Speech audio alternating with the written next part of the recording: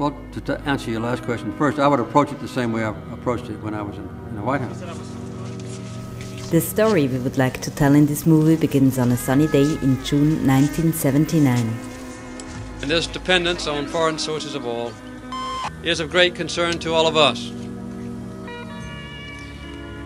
In the year 2000, the solar water heater behind me, which is being dedicated today, will still be here, supplying cheap, efficient energy.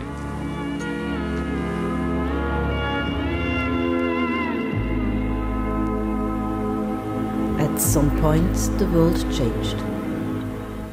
Could be the first sentence of a fairy tale. But the world has changed more than once. It's changed many times, and is in a permanent state of flux. The difference is that we've used so many billions of gallons of oil since then.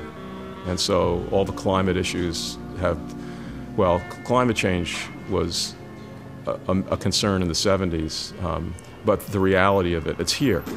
You know, the future is here.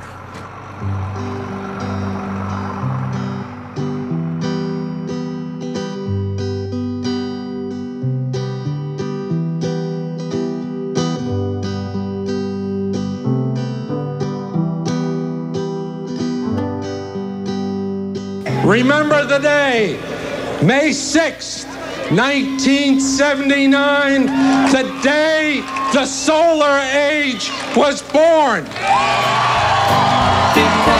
he was grassy and wanted where the lights were that the passing there had warned them really about the same. Avi, this is a solar panel that Reagan had taken out of the White House. I think the people of the 70s actually were more successful than we remember they were.